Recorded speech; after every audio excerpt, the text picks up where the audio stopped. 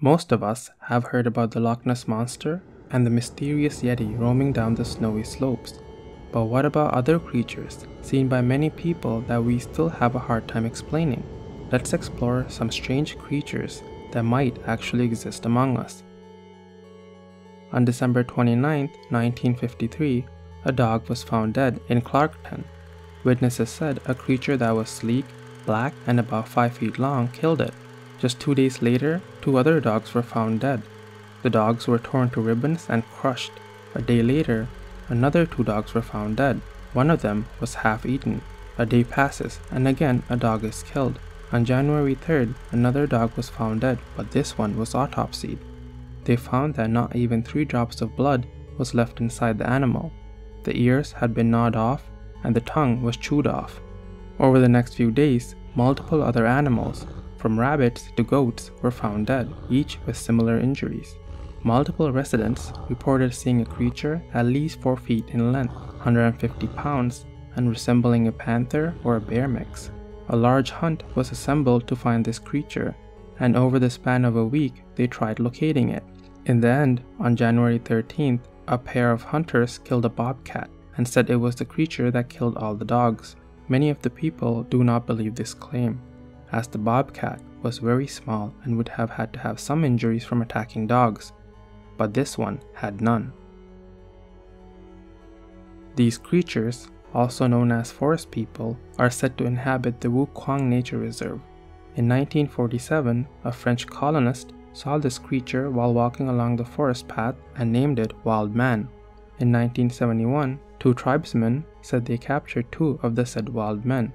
A few years later, in 1982, a professor working at Pedagogic University said he found footprints measuring 28 by 16 centimeters, which he attributed to the wild men. A photo of the cast was published in the 14 News of the World. In the show Destination Truth, a team go to Vietnam to research Batutut. Interestingly, they also find large human-like footprints, which they bring back to the US. Jeffrey Meldrum, a noted Bigfoot researcher and anthropologist, said it was a significant discovery and that it was one of the best pieces of evidence he has seen. The meaning of Aswang is from Sanskrit, meaning demon, and is said to be one of the most feared creatures in the Philippines in the 16th century. This creature is described as a shape-shifting monster with traits of a vampire and a ghoul. Because they are shapeshifters, their appearance can vary greatly. At night, they transform into creatures such as bats, crows, boars, or even a large black dog. It's said that they eat unborn fetuses and small children, especially taking the time to enjoy livers and hearts. They are fast and silent, though it's said that they make a tick-tick sound to scare their prey. Interestingly, they are usually in their human form during the day and only change forms at night. Their bloodshot red eyes is said to scare any prey before they rip apart a body. In 1917, a Swiss geologist led an expedition to search for petroleum along the border of Colombia and Venezuela. The expedition was unsuccessful, and many of his group got sick and died. Of the 20 members, only 4 survived. While they were camping, 2 large creatures approached them. Initially, they assumed it was bears. However, they noted that the creatures looked more like monkeys.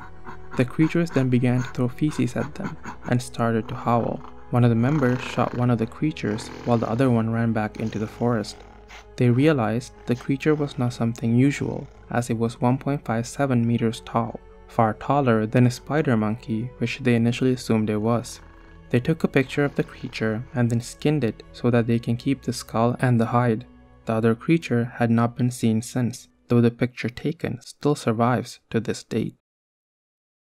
Thank you so much for watching, and please subscribe for future content.